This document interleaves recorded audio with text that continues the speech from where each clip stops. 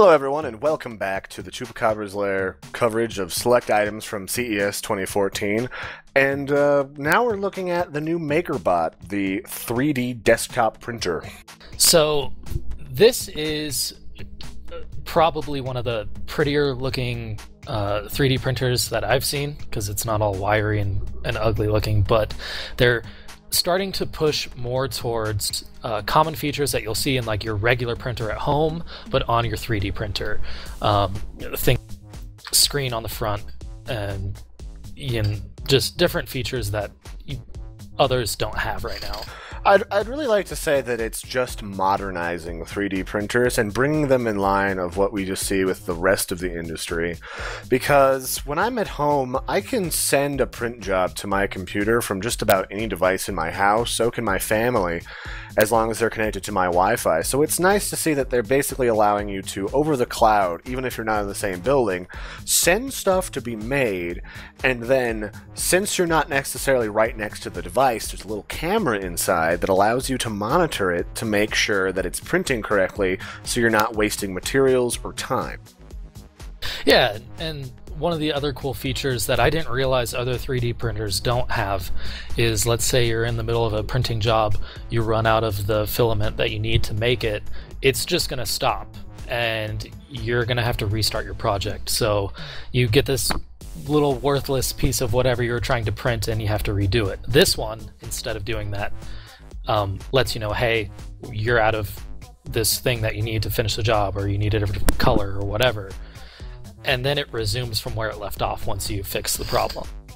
And this one's also got an okay... I mean, the one thing I don't like about it is the screen that's on the device. But given that they're pushing for using the software and that you can send it stuff from just about any program that has 3D printable schematics in it, like it'll just interpret it. You don't have to like use a proprietary software necessarily, but it offers that.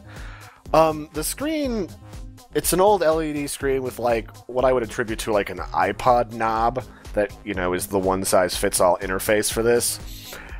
My cheap printer upstairs, it's got a touchscreen interface on it that works really nicely. So, I mean, I'm just like, the knob is just not a thing for me. Yeah, it's kind of weird to have such an amazing piece of technology controlled by like a little stereo knob. I could see how it works, and it's kind of familiar for people, but I mean, meh. They could have done something different, like just a touch screen or, you know, whatever. And so this is an interesting device, and it's got all these fancy new features, and it's supposed to stay under $7,000, I believe, if I understand the numbers correctly.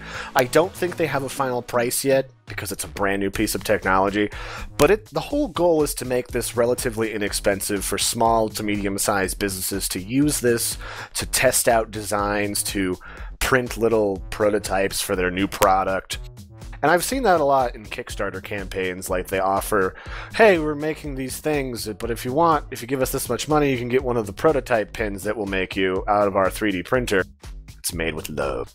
Yeah, so, I mean, overall, it's a nice looking printer, and hopefully, he said, some smaller, medium-sized businesses start picking it up to help them roll out stuff better to, you know, their consumers.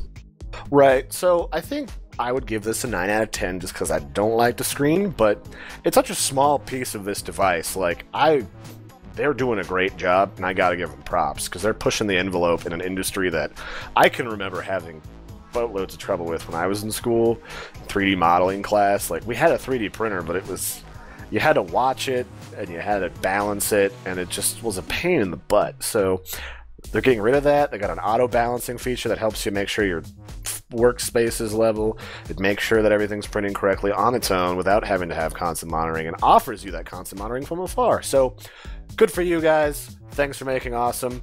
This has been the Chupacabra's Lab Reviews of CES 2014. Join us again for some other videos that are floating around that you might be interested in. And don't forget to like and subscribe, because we know you love us and we love you. Ta-ta! Bye, guys.